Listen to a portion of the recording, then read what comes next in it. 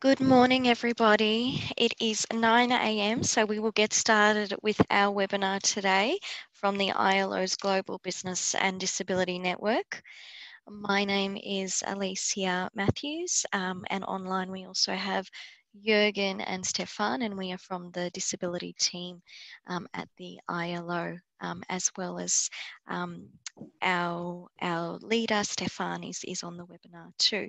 Welcome. As you've joined a Zoom webinar, you would have automatically joined on mute and without video, but we do have the webinar chat function. So if you need anything, please send me a message. Very honoured and pleased to have Bruce Roch here with us today as moderator for today's webinar. So Bruce, without further ado, thank you, and I will hand over to you to start off today's session.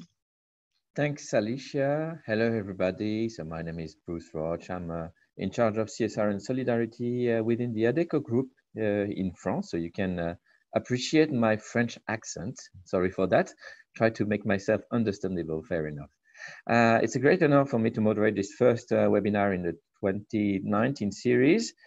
We have attendees today from the private sector, from NGOs, from DPOs, universities and higher education institutions, UN entities and independent consultants, from a variety of countries that span from Norway to India, through Nigeria, South Africa, Italy, United Kingdom, France, of course, Switzerland with the ILO folks, Philippines, Hong Kong, Indonesia, Peru, Spain, Colombia, Australia, and many more. So happy that you all are able to be there. Maybe as a start, a brief introduction to the Global Business and Disability Network from the ILO. It's an employer-led initiative that works to promote the inclusion of people with disabilities in workplaces around the world. Our members include multinational enterprises, National Business and Disability Network from many countries, and international not-for-profit and disabled people organizations from all over the world.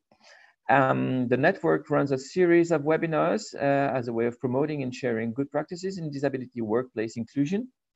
And maybe if people experience technical difficulties through this webinar, we ask you to contact Zoom and Alicia, who can send you a message in the contact details if needed. Everything is recorded, so be aware. And I'd like to welcome A Media, who will be providing today's captioning services. And you can update your captioning in viewing the Zoom under the settings, accessibility, closed caption, font size. So today's webinar topic is about affirmative recruitment practices, how to ensure an inclusive experience for job seekers with disabilities. And we're happy to welcome our first speakers today live from Italy and from the Accenture team. We have Aldo Pozzoli, who is a management consultant and works for Accenture Strategy since 2011. We also have Alberto Lapi, who is Human Resources Department, Employee Relations and HR Policies for Italy, Central Europe and Greece at Accenture. Both have lots of experience. We are happy to have you on board today, Alberto and Aldo. Many things to share, and we'll be happy to hear you and see you with your case study about the Job Station program that supports healthy and productive workplace inclusive for people with mental health conditions. So maybe before you start, there is a time at the end of both presentations. We have another one running after live from Australia with Robyn. At the end of both presentations, you'll have the possibility to ask questions to the presenters through the question and answers button on your screen. So not being too long, I leave the floor to Alberto and Aldo from the Accenture team. Benvenuto. Thank you very much. Merci. Buongiorno, thank you very much. Merci. So I'm Alberto Lapi. Thank you very much for this invitation and the possibility to share and the possibility to listen and understand from the other experiences. Yeah, thank you very much for sharing the presentation.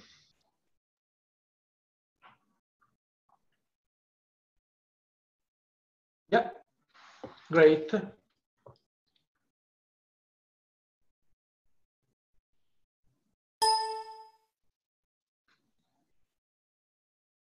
Thank you very much. So we can start from the first slide, just for explaining that Accenture about 3 years ago decided that inclusion and diversity contents would have become a priority, and not an ancillary program, but a priority.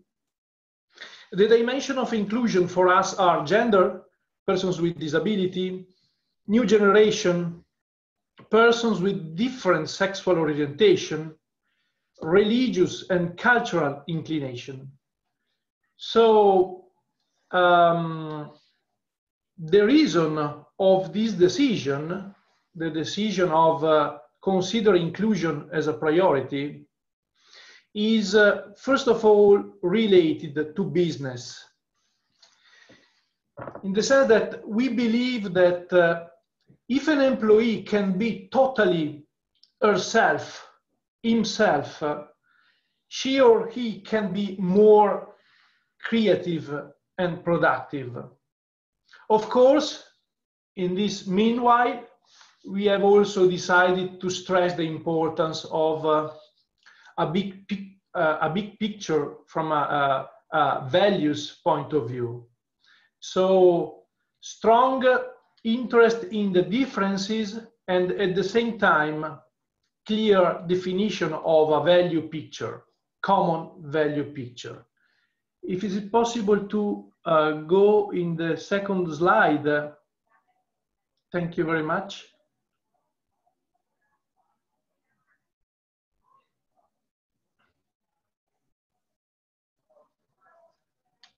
So this is just to say that that in the difference we have a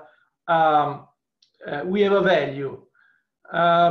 It's important from a business perspective. In the disability, we have an ability. So if you can go in the third slide, thank you very much. Just to say that this is the framework that we are implementing relating persons with disability program. The title of this framework is From Words to Facts, because an employee with disability judges the quality of the employer efforts from the concrete inclusion actions, not from slogan. Only if an employer is able to demonstrate with facts that it believes in inclusion of persons with disability, or only in this case, an employee with disability will start to be included and will decide to be included. The framework of this, our framework consists in 4 axes, in 20 actions, but I don't want to go into details. The first axis is consists in education. We believe that only changing the culture of our people we can include. So we implemented a mental health training for senior manager and manager. We implemented a lot of training sessions on change management and on case management. Secondly, we try to implement actions related to people care. So we created a team that listen employees, that is available to collect open point requests. Then also for people care, a psychological coaching, individual coaching, a special health fund for persons with disability. So we talk with facts. Third axis, self-declaration. We believe that when an employee decides to self-declare his or her disability, this changes the organization. So we meet people, we work on the single position, the single persons, because their declaration will help the organization to change. The third axis of of our panel of activities is called job stations, and we are proud of this. Job station allows persons with mental disabilities to enter the organization. And so I leave to Aldo the word and the possibility to explain what job station is. Thank you very much. Good morning to everyone. And it's a pleasure for me to introduce you Job Station, which is basically a project that now is becoming a platform. And I will tell you why. If you can go next slide.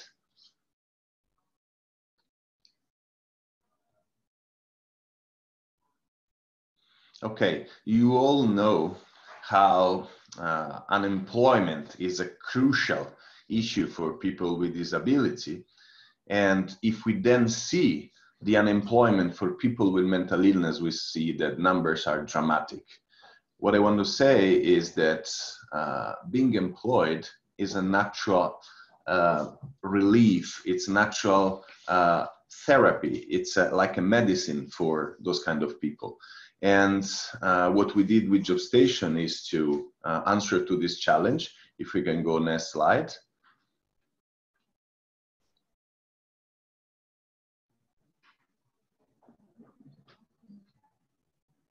Which is including people with disability, and namely with mental illness in the workplace. People with disability, it's already a very delicate group of people. But if you delve into the categories, when you talk about mental illness, people are literally scary by them. Are scary because they think that we bring strange people, the people that have problems in the workplace, while those people, I want to say one thing, maybe everyone knows, but I want to repeat it. Every single person with mental illness or suffering mental health problems has a full IQ. It doesn't have any kind of limitation. They are only fragile under a stress perspective, stress management perspective.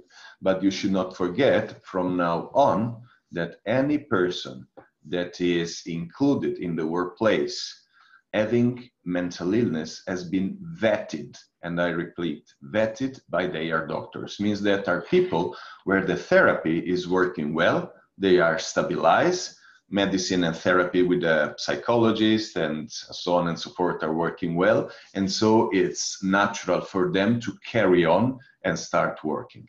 If you can go next slide, I will tell you more.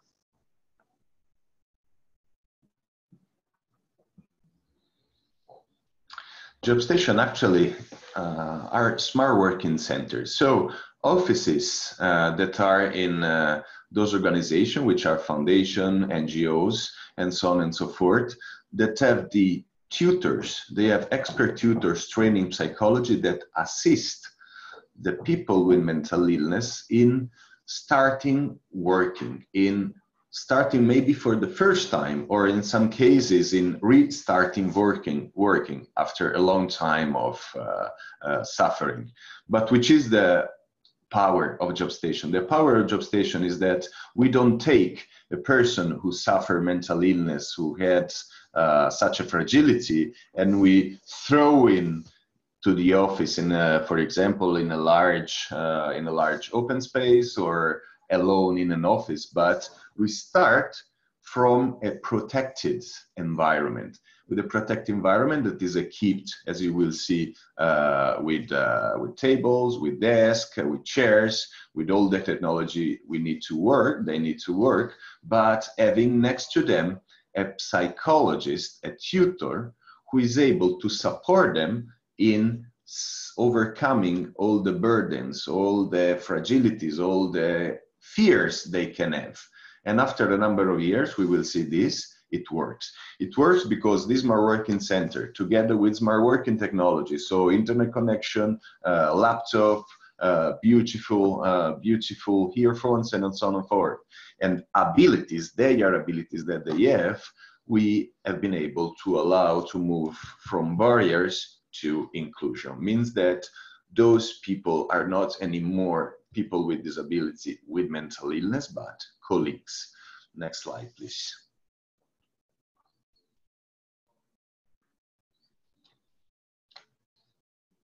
Here you can see a picture of a job station. Actually, on the left, it's the working space, so it's similar to an office. On the right, there is a picture of the, let's say, break area, relax area. It's basically they are offices hosted by those organizations who are able to deal with people with such fragility. If you go next slide, there are a couple of pictures. And again, on the right, you see the desk before, the one before. On the right, you see the desk of the tutors, and the tutors, the previous slide. Yeah, the two tutors, those are the two psychologists. They support people. Literally, they support them in talking, speaking, understanding where are their problems, which are their problems, but they never do their job. Because at the end, the job they do is, let's say, a low complexity activity that is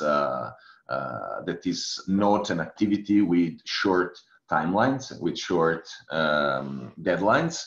Means that no stress generation, but they are activities that can be performed from remote, and that can be, let's say, plan in advance. If you can go next slide, we will show you the five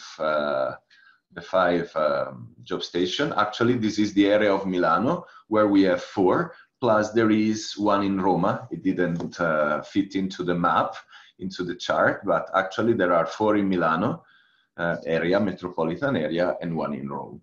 The fact that there are 5 gives you the idea of how many people, 70 so far, we have inserted in the workplace. If you can go to the next slide.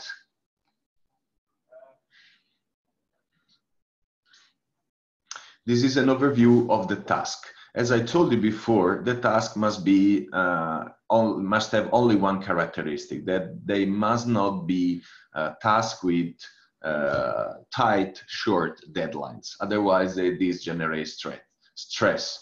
They must be tasks that are plannable, that can be forecasted. And on the left, you can see how they are pertaining the technology area, a little amount, especially back office, project management office, and support activities. And the last one is administrative task and accounting performed for the most various corporate functions. On the right, we have a more detailed list. I think you will all receive the documentation, the slides, so you can delve into them. If you can go next slide.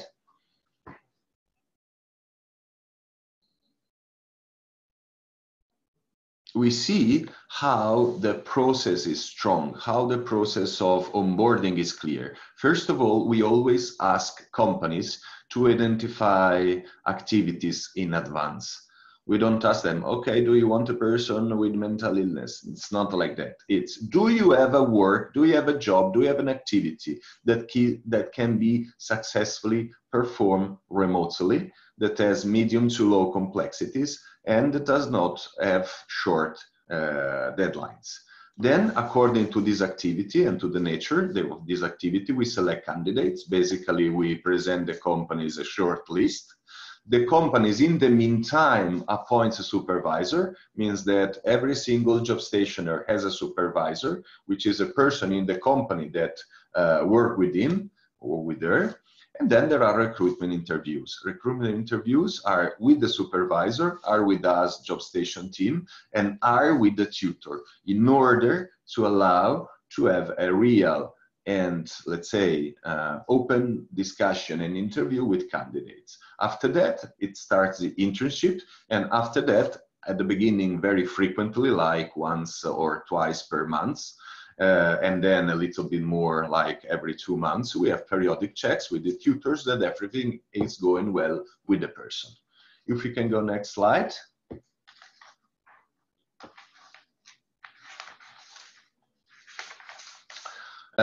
We want to underline how we are innovating. We are innovating in addressing a tangible measure and a collaborative way on the topic of mental health placement in the workforce.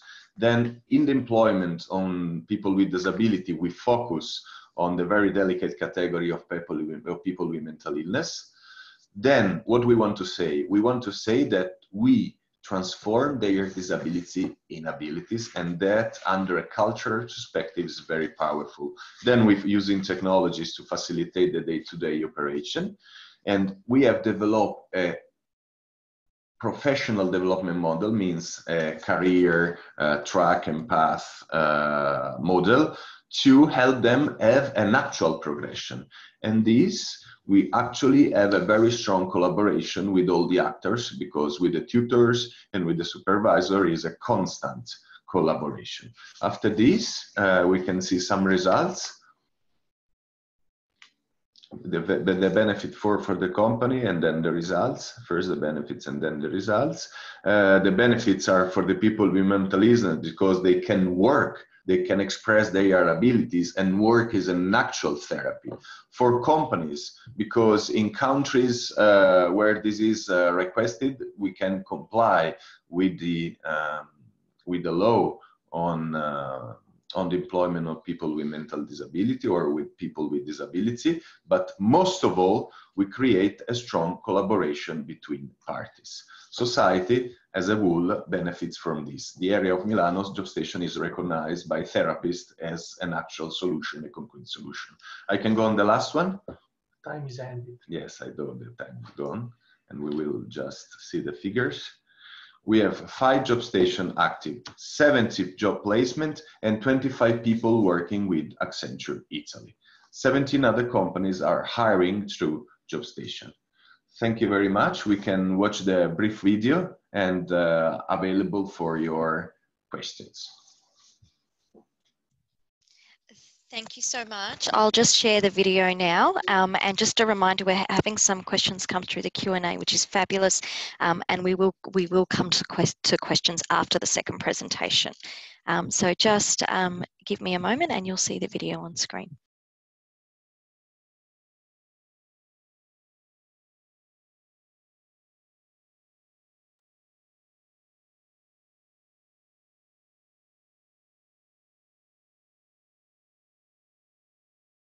La disabilità ha tanti volti. Esiste una disabilità fisica e una disabilità psichica, una sotto gli occhi di tutti e una che vorremmo nascondere anche a noi stessi. Lo stigma sociale su chi ha sofferto di disturbi della salute mentale è forte. Accenture agisce concretamente per sradicare questo pregiudizio, impegnandosi a costruire un ambiente di lavoro inclusivo e accessibile. Job Stations aiuta le persone che si sono smarrite a causa della loro fragilità psichica a ritrovare la strada. Le accompagna nel tragitto, ne tutela la sicurezza con l'assegnazione di mansioni telelavorabili all'interno di un contesto sicuro.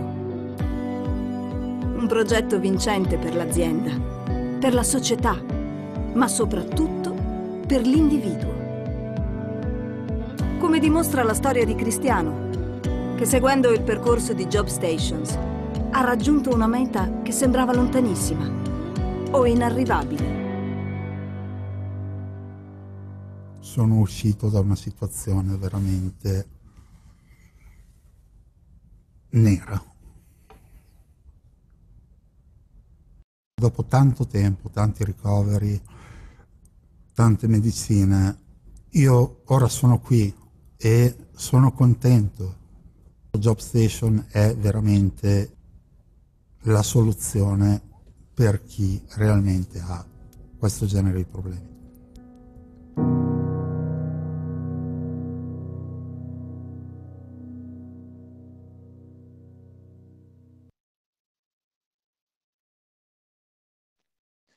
Grazie mille, Alberto and Aldo, for this presentation and for this very explicit video.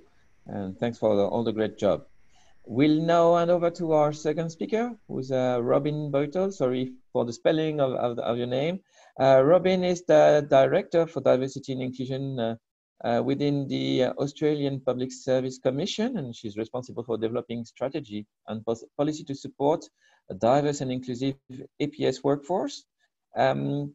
She's there for, it's late at night now already in Australia. So Robyn, it's now your time. Can you please activate your microphone? Thank you, Bruce. Good. Yes, it is getting close to my bedtime in Canberra. Just on that presentation with Aldo and Alberto, I would say we agree with what you said in your presentation around inclusion. So it's more about making the workplace more inclusive. So around an inclusive culture, and in Australia, we're actually working towards that as well. There's a similar program in the Australian Public Service called the Dandelion Program, but it's for people who have autism.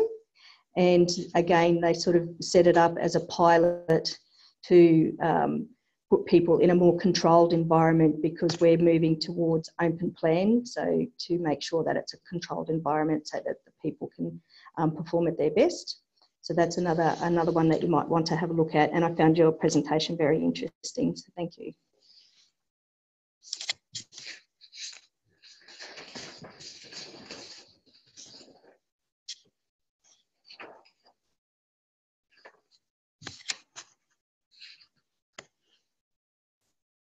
Okay, so we have a number of affirmative measures in the public service, and tonight or this morning for you, we're going to just speak about one of them, and that's our affirmative measure called recruitability.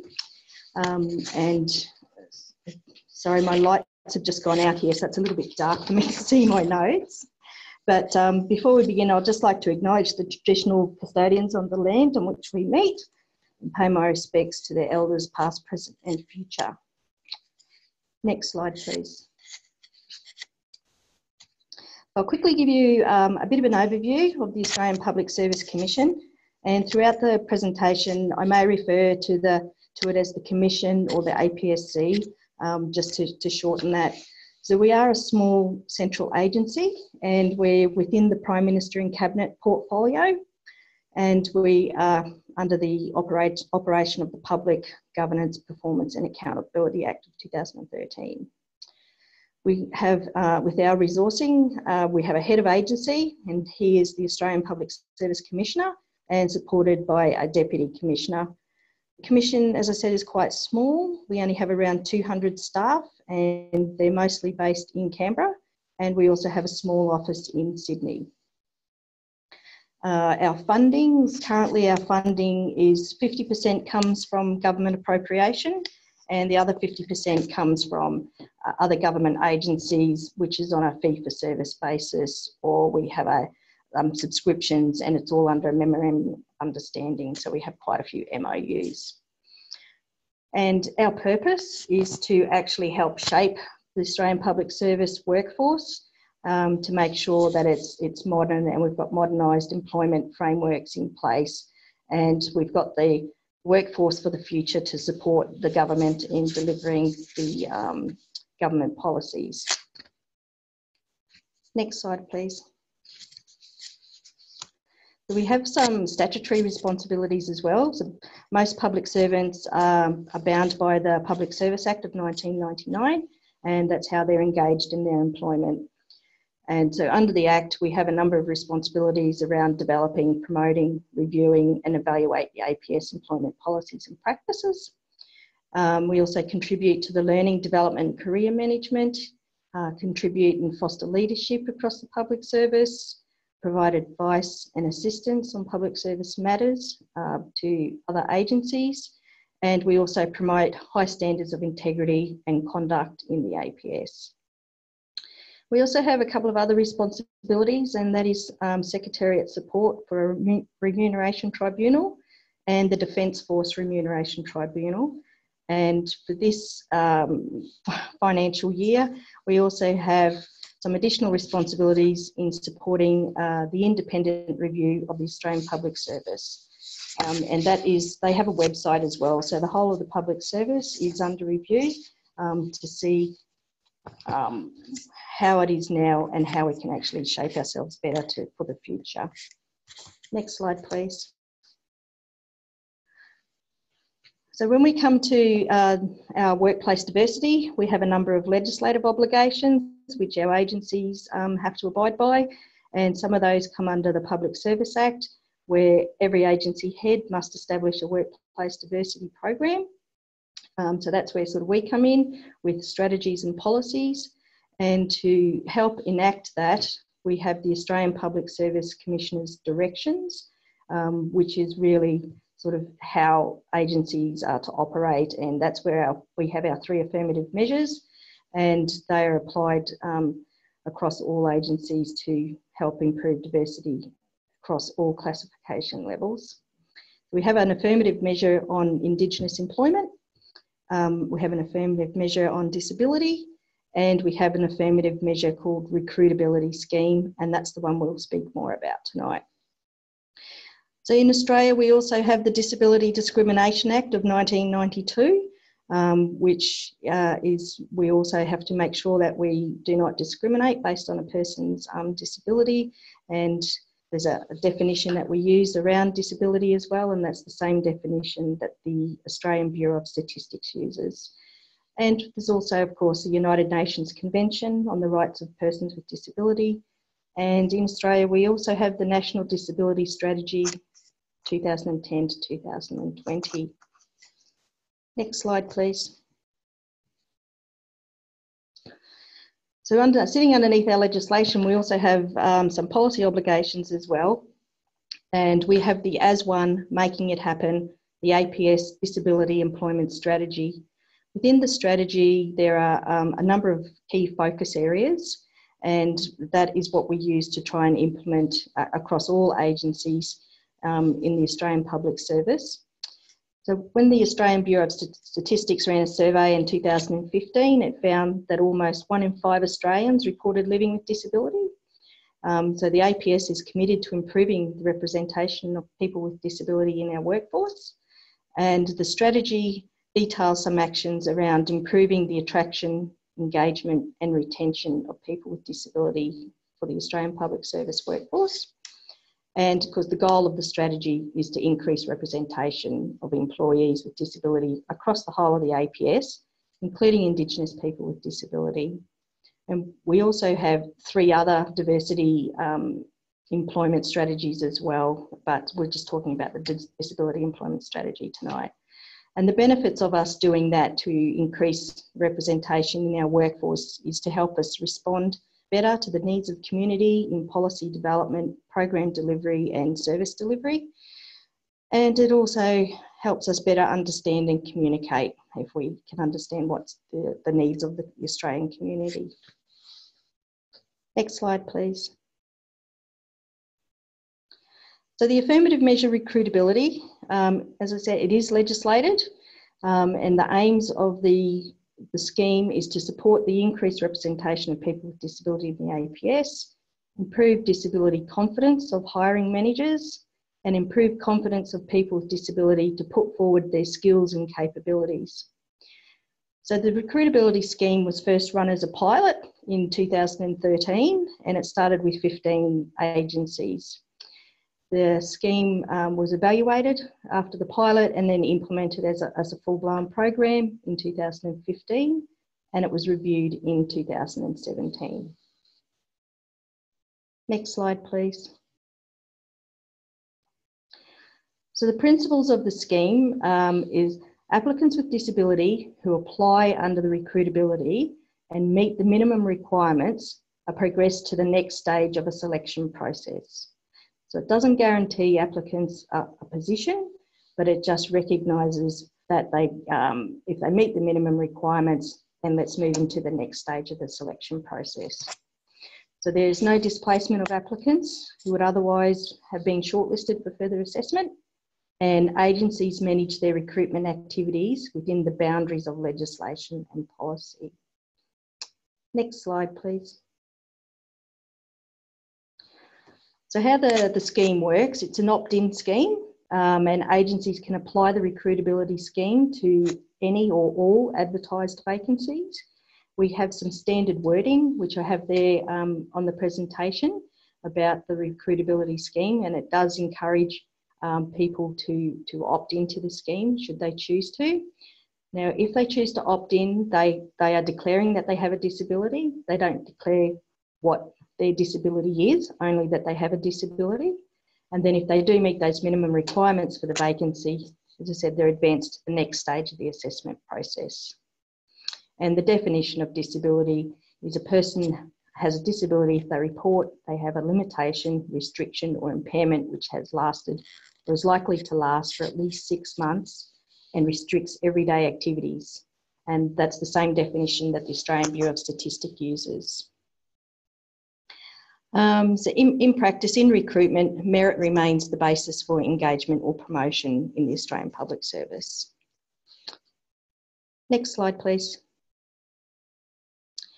So when we had a look at the stats about, you may recall I said the recruitability scheme can be applied to all vacancies.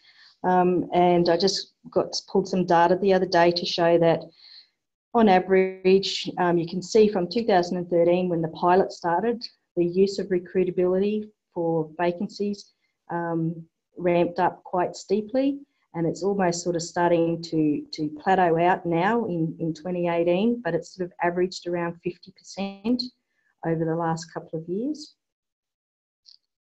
Next slide, please. And we also have, to help our managers, recruitment is a devolved activity in the Australian Public Service, so each agency does their own recruitment activity. We also have some inclusive recruitment around dismantling barriers with some guidance, and why we have that is because inclusive approaches to recruitment remove barriers to employment for potential employees. If you have barriers in place, you're potentially missing out on a really good talent pool that you would otherwise not be able to access. And how do we do that? Similar to the last presentation, we talk about job analysis and design. So it's about how do we design our job, be clear on the inherent requirements and the core activities, tasks or skills that are essential to doing that job. We use inclusive language, and we also look at the assessment process to make sure that it's flexible and that we apply reasonable adjustments as well. Our selection panels, we ask our selection panels to be disability confident and comprise of a diverse range of people, and also candidate care is a really important factor with that as well, as is the onboarding, so to have early discussions with new employees to identify any reasonable adjustments that may be needed in the workplace. Next slide, please. So what do we know? Well, we know over the last 3 years, the recruitability scheme has applied to 47.6% on average to our advertised vacancies. However, the representation of employees with disability in the Australian Public Service has remained steady at 3.7% since 2015. There continues to be a disparity in the number of employees with disability who self-identify in our HR systems, which is 3%, as opposed to staff who identify as having a disability in our APS employee census, which is at 8.7%. So the 15-year trend where the number of employees with disability leaving the APS outweighs the number of people with disability joining the APS. So that sort of the data story can tell you quite a lot. And the lessons that we've learned is the employment outcomes were not as we expected. If we're applying recruitability to almost half of our advertised jobs, but we're still staying at 3.7 for 15 years, something's not right with that. And not all applicants and agencies have a clear understanding of the policy. And inclusive recruitment education program is needed. So we're refreshing our guidance material and we're actively engaging with agencies to promote affirmative measures. Next slide, please. So the key takeaway message for us is you can have all the legislation, strategies and policies, but to really make a difference, we have to focus on building that inclusive workplace and practices. Next slide, please. So thank you, and my details are there if anyone wants to contact me out of session on any of that or any of the other diversity and inclusion policies and strategies that we have. Thank you, Bruce. Thank you, Robyn, and particularly for joining late in the day, Australian time. Maybe now we'll hand over to the Q&A session. So through the Zoom system, you had the opportunity to ask some questions. I see 9 online. I'll hand over to Alicia, who will moderate this part of the webinar.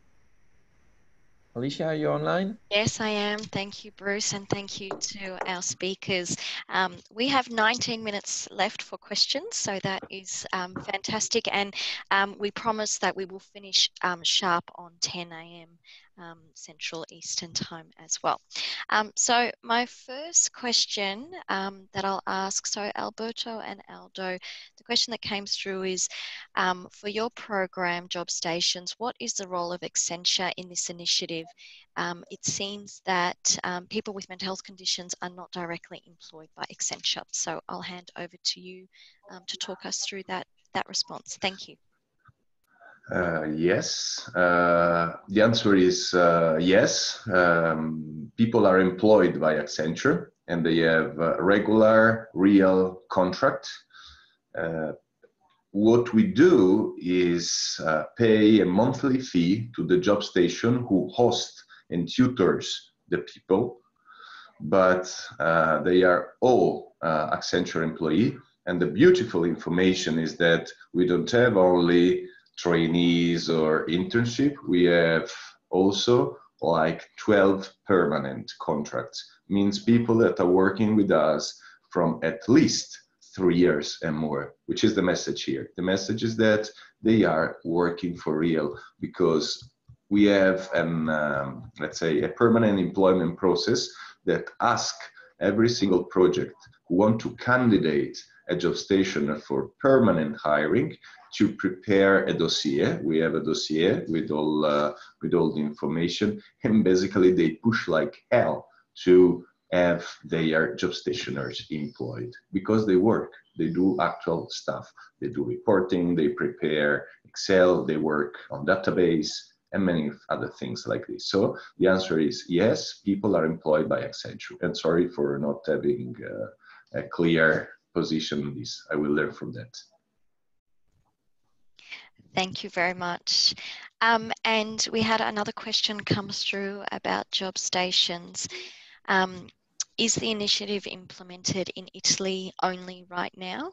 Are there plans to implement the initiative across countries where you operate in? Okay. Job station for now is implemented in Italy. By the way, we are scaling this model out of Accenture, pro bono, of course, in the sense that we are proponing to our clients all around Italy this model, because job station is a trilateral model, as you have understood. There is a non-governative organization, there is a candidate with mental illness, there is a company. This is the 3 actors of the model, the 3 stakeholders. We are trying to scaling to export this model in other companies, and this is succeeding. This is happening. Now we would like to go out of Italy, and this moment is an opportunity for us to present Job Station all around the world. I mean, in a lot of countries. We have had the opportunity to present to all the Accenture countries this model, Job Station, because we won a prize, but however, this is not so important. So we are trying to export the model. We are, at the moment, we have Job Station only in Italy. Yeah. Yes, and the beauty of Job Station is that the ingredients are very clear, as Alberto said. NGO that host the people, a company who wants to hire, plus people that are good candidates for the open position. And we have a blueprint, we have an operating model, we have everything we need. What we are looking for solid partners in the field of mental illness, and with a corporation that want to innovate, bringing on board those kind of people that are professionals. Thank you both so much, and we're having such good questions come through, but I am conscious of time. So, Robyn, there's a few questions come through for you, so I'll ask some questions of you now. And for those of you who have asked questions, we will try and get to as many as we can, but I don't think we will be able to cover all of them in the next 10 minutes or so. But Robyn, for you, we had a question around how is the As One strategy being evaluated? Because the data shows that people with disability employed by APS hasn't increased since 2016. So over to you, Robyn. Thank you, and thank you for the question. That's a really good one. The strategy actually doesn't expire until the end of this year, and what we're finding is the key actions in the disability employment strategy are very similar to the key actions in our Aboriginal and Torres Strait Islander employment strategy as well. And that strategy is one that I've only just evaluated, and I'm in the process of developing what the future might look like for that strategy. And what we have found, it really is coming back to inclusive workplaces, and for a workplace where people can feel that they have trust in the workplace and their managers to actually to disclose that they have a disability. It's not mandatory to self-identify in our systems, it is voluntary, but to make the workplace more inclusive. And when we do that evaluation, we will follow probably a similar formula and format to what we did with the Commonwealth Aboriginal and Torres Strait Islander employment strategy, which took into account perspectives from a number of agencies, different sizes, different functions, as well as including our employees in that as well through focus groups, and to get feedback on what they were experiencing in the workplace. Some lessons we learnt from the other evaluation was, if you have positive workplace experiences, you're actually going to be more productive. People are going to want to join. We need to look at what our employee value proposition is, which is something that we're looking at from the public service as a whole. So it really is, what do we have to offer, and to make it more inclusive so people of all ability can participate in the workforce. So that evaluation will be quite interesting. Yeah. Thanks, Robyn. We have one more question for you as well, Sure. which I think is a great question. What is meant by selection panel members being disability confident? How do you achieve that? We're working actually quite hard with agencies in terms of delivering disability confidence training. So What does that mean? What we have found are managers have a fear factor where they have really good intentions, but they're just too scared that they're going to slip up and make a mistake and inadvertently offend somebody.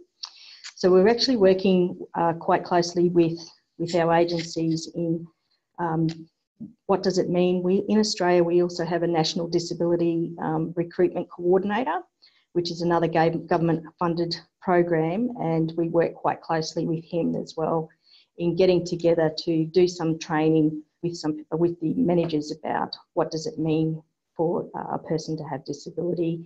Then it's not always a physical disability, there's the invisible disability, and it really is just about making reasonable adjustments that anyone could expect to have so that they can do their job.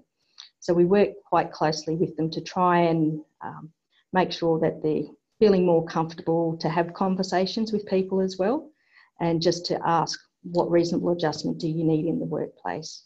So it really is on both sides, get both parties to be more confident to have a conversation with each other and to work out what can happen in the workplace to make it easier for everybody. Thanks, Robyn. Aldo and Alberto, we'll go back to you. We had a question come through saying, what is your experience in supporting individuals who are already at work, who have mental illnesses and whose jobs are not low complexity or predictable, for example, mid-level managers? Yes. Two kind of initiative. The first one, we have implemented the telephone call center 24 hours a day for 7 days for all our employees. In which, and it's possible to use this call center for presenting the specific situation that each of us can face, negative situation, personal, mental situation that each of one can face during our life cycle, our work life cycle. After this first telephone first contact, we offer a psychological path with a specialist, with a psychologist, with the aim of helping, so with a specific medical help. What we have experienced is the fact that we have not the skills for help persons when a mental health problem issues. I work in HR, but I don't have the psychological tools for helping. I need to involve external specialists, and this is what we have done. The same for a more specialistic help is for colleagues that have an invalidation, specific invalidation. So we know that there are different kinds of disabilities. Hidden, more clear, disability about which we want to explain, to declare, other that we don't want to share. We offer also specific psychological help for physical disabilities, also always with medical external doctors. The last thing that I would like to add is related, even if it's not completely pertinent, but let me say, just for sharing, we have decided to add an help for our employees that are mother and father of children with disabilities. We decided to create a group with a psychologist. The name of this group is Together for Us.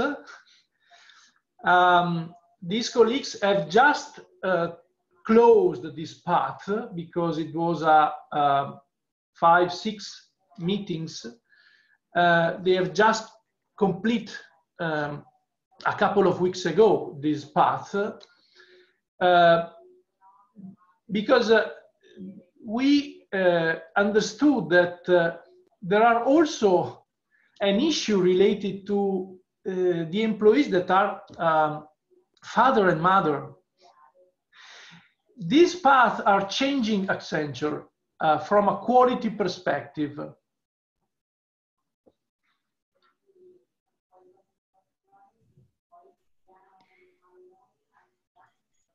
Thank you, Alberto. Thank you, Aldo.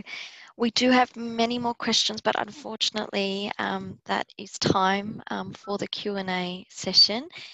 Bruce, I'll hand back over to you.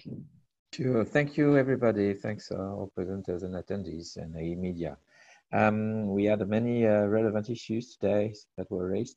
Maybe Alicia will make something available on the screen. It's a poll on screen to provide your feedback on today's webinar. So please feel free to fill it in. Also will be provided a link on where to access to this webinar recording. It will be sent to all attendees via email tomorrow. The video will be available on the Global Business and Disability Network website and on YouTube in the coming days. So please share the links with your networks. We need you to make it viral. Next webinar, Alicia, will be on May 22nd, and topic will be the employee resource groups. And our first speaker for this session will be Kate Nash. More details will follow from the ILO team shortly. For the people that joined today and who are not members of the Global Business and Disability Network, you can learn more from the network's website. So it's businessanddisability.org, businessanddisabilityinfull.org. It's been a pleasure being there with you today. Thanks again to all our presenters. Thanks, Robyn. Thanks, Aldo and Alberto. Thanks to the ILO team for facilitating, and thank you all for attending. And hopefully we'll see you again online and to other ILO Global Business and Disability Network activities. Thanks you all.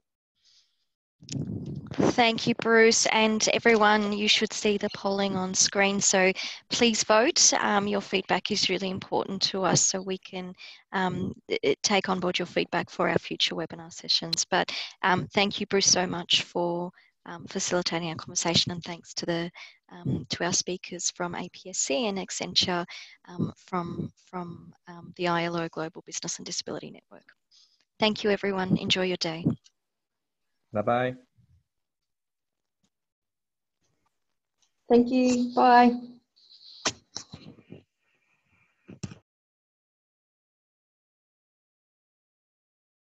Bye.